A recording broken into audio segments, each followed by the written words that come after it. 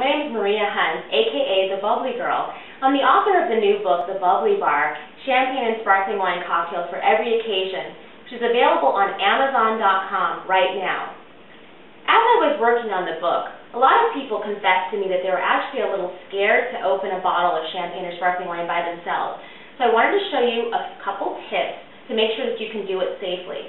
The first thing that you want to do is have your bottle chilled enough time. That means about an hour in the refrigerator or about 30 minutes in an ice and water bath. The reason you want to do this is that so the cork doesn't fly off unexpectedly. Did you know there's actually the same amount of pressure behind a cork that comes behind a bullet? So you really don't want to have this come off when you don't expect it because it could injure someone. The next thing you want to do is to make sure you have a cloth, napkin, or a dish towel ready. So first, you undo the foil covering that's over the cork.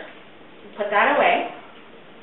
Then you go to the wire cage. There's a little key on it, and you untwist that cork, that cage.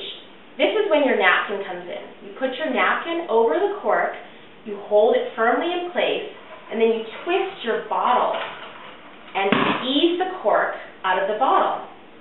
And when it comes off, you don't want a loud, crazy pop. You want it to make kind of a soft, satisfied sigh.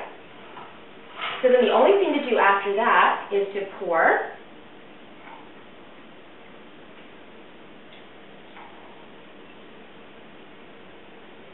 And then enjoy.